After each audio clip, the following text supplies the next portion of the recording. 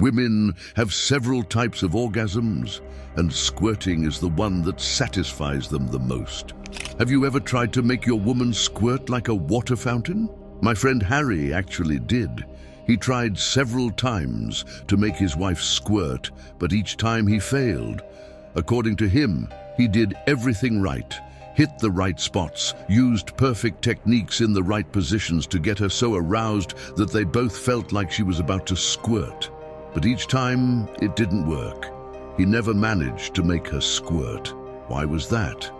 Well, Harry did a lot of things right, but there were still many things required to make his woman squirt. If you don't want to fail like Harry, watch this video to the end. I'll tell you a few tried and tested techniques that you can use to make your woman squirt, even if she rarely orgasms or if you don't last long enough. Ask her to pee.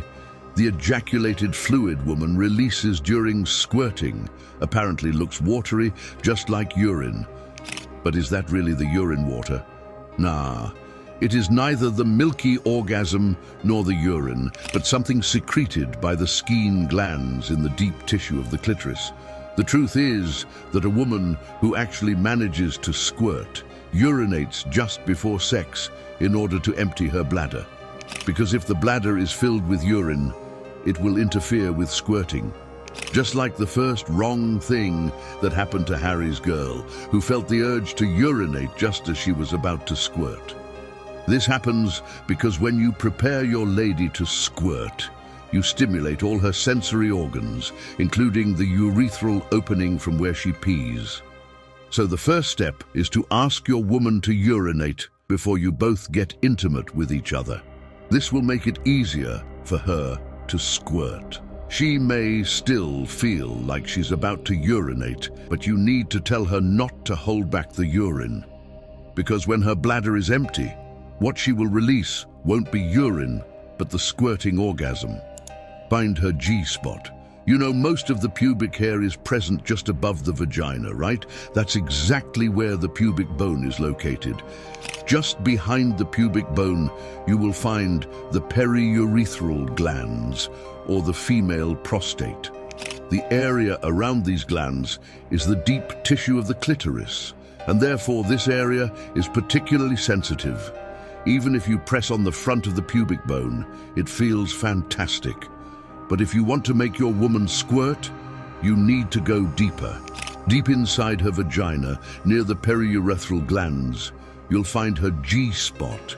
To touch it, you can insert your fingers about 5 centimeters deep along the upper wall of the vagina towards her belly.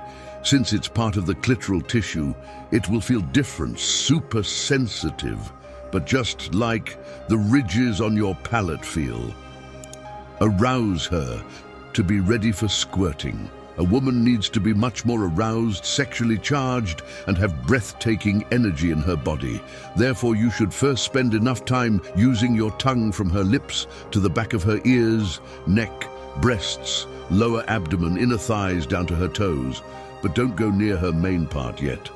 This would be the first round, which will make her crave you, touching and stimulating her down there. In the second round, turn your attention to the main part and kiss her vulva, clitoris, and the sides of her vagina. This clitoral stimulation will arouse her, and the rapid blood flow will make her genital area engorge. When you feel her aroused, moaning, and desperate for you to penetrate, use your fingers, first 1, then 2, and then 3 if you feel like it. Consistently hit the upper part of her vaginal canal and the sensitive tissue of the clitoris where you find her G-spot.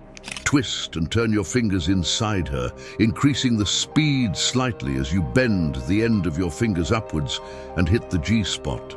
But remember, you're not allowed to use your penis yet. If you do all this, she will literally pull you over and put your thing inside her. When that moment arrives, it's finally time to show off you magic. Hit the G-spot. Now you should first give her a few usual strokes and then start hitting the G-spot by angling upwards. Start with gentle, slow and steady strokes and gradually increase the speed. Make circles, use back and forth motions and whatever technique you love. to hit the main area consistently. The skein glands, which are located around the female prostate or G-spot, will begin to secrete fluid from the intense stimulation. You will notice that the urethral sponge, or the anterior area below the pubic bone, will begin to engorge, soften and swell. This would be the indication that she is building up for squirting. If you notice that her arousal is increasing, you can make your movements faster and faster and with more pressure. Occasionally, you can also stimulate the clitoris with your thumb while stroking her G-spot. By now, she should be highly aroused, her body primed for an intense release. At this moment, you have to be careful not to behave like Harry. He made the mistake of slowing down because he wasn't keeping a steady rhythm and pace, which caused her wife to lose sensation. Remember that quick, short, and above all, even thrusts are urgently needed here. Don't hesitate to apply firm pressure. Most women find this deeply pleasurable at this stage. If she shows signs of discomfort, check in with her and adjust accordingly. In general, however, she'll crave strong, focused stimulation to reach that climactic release. Use the kunyaza or kachabali technique. Another way to make your woman squirt is the kunyaza or kachabali technique. With this method, you can rhythmically and specifically stimulate her clitoris with your erect penis by holding it between your index finger and thumb. By gently stroking the tip of the penis against the clitoris in alternating movements upwards, downwards, from side to side, and even in a Zorro-like zigzag pattern, the clitoral nerves are stimulated in a highly stimulating and pleasurable way. The special thing about kunyaza is the unique mixture of minimal penetration and rhythmic movements from the outside. This dynamic approach stimulates the sensitive areas without penetrating deeply, so that the focus remains on the clitoral tissue. Many women report that the first moments of penetration are among their favorite moments. Kunyaza takes advantage of this by drawing attention to the clitoris. This often leads to heightened arousal and overwhelming pleasure, sometimes to the point where they crave and scream for more. And when she screams for more, you need to increase your strokes more and more, and it will lead to an explosive, squirting orgasm. Ask her to release it. One fact about women's ejaculation that you should never forget is that they can experience G-spot orgasms without squirting, and they can also squirt without reaching orgasm. However, if you want to make her squirt, you need to make sure she experiences the incredible mix of both sensations at the same time. She may feel an overwhelming urge to urinate, but reassure her that this is a normal part of the process. Encourage her not to fight the feeling, but to accept it and let go, releasing whatever it is. If you notice her tensing or contracting her muscles, gently remind her to relax and push outwards to allow her body to release fully. Don't stop. Don't make this big mistake. When she starts to orgasm and squirt, stay with her. Don't slow down the rhythmic movements. Don't take your hands away. Don't stop stimulating her clitoris. Keep going and take her even deeper to her climax.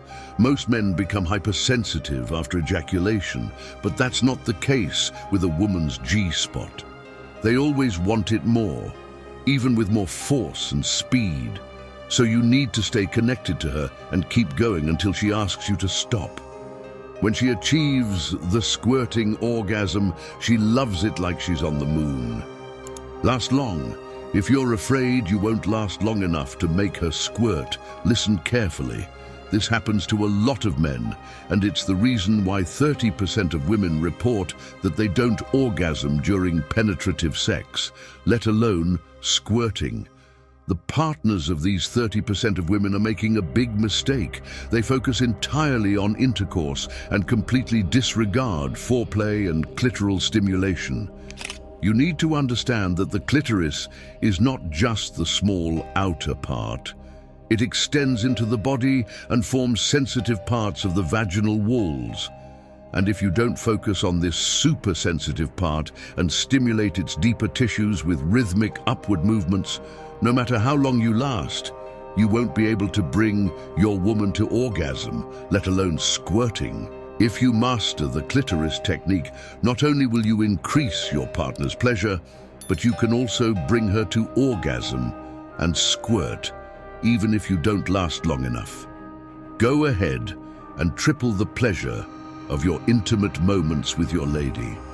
This is going to be a lifelong, unforgettable experience for both of you. And by the way, I'll be forwarding this video to my friend Harry so that he too can finally fulfill this eagerly awaited dream.